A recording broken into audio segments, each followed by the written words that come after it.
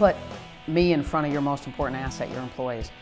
If every single person in that room gets 2 to 3 nuggets that they then can very effectively pick up and apply and change a behavior or 2 or 3, you think about that at scale, that can get pretty interesting to the bottom line.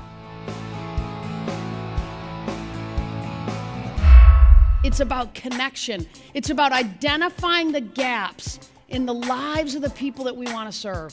It's about figuring out what's not right in their world and then identifying ways in which we can begin to almost act like we have the business before we have the business. How many people in the room have folks that call you on the phone, and when you look down at your phone when it rings, you go, oh my gosh. And you just stare at it, right? And you're like, oh my God. I mean, all you want to do in that moment is just hit end. I would just challenge you to take a minute and say, who are the people that make you feel that way? And are they worth your energy? To me, part of being fearless is having the courage to take ownership in those moments, to be accountable, to learn from those moments so that we can, in fact, get even better. These people that are putting on events, they've got enough to worry about. They've got a lot on their plate. And what I love to say is, look, take me off your plate. I've only got 9 slides, I don't need a ton, because it isn't about the slides. It's about the communication, it's about the words that drive the connection. So take all those other things that you have to worry about, go worry about those things.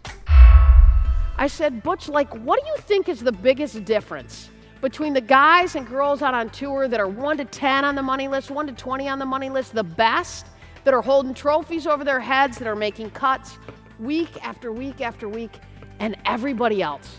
I said, what do you think's the difference? He said, they recover from adversity faster than everybody else.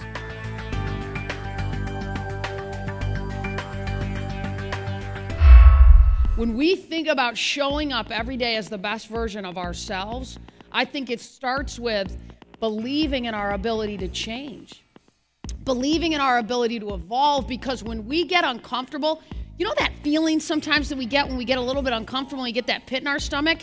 To me, that's actually when we grow. John went into the Hall of Fame last summer as not just one of the best starters to ever pitch in the big leagues, but one of the best closers. Smoltz wasn't afraid to evolve. If I've just made them feel good, that's not enough. That's not what people pay me for. They're gonna feel good, but what needs to happen is they need to know how to create change in their lives based on what I've gotten clear on from the organization that they want that change to be. If it's a sales team, they need to know how to close more deals and close them faster. Awesome. If it's a leadership team and we need to make sure that they're building a culture of community and authenticity, a culture of connection and clarity, a culture of safety and vulnerability, that's what I'm going to make sure they walk out with. So every single keynote is a little bit different because every single person in the room is a little bit different, and every single leadership team has a different gap they're trying to close. The sports agency business, there are actually more agents than players to represent. That's how competitive it is. And trust me, there aren't very many running around in a skirt.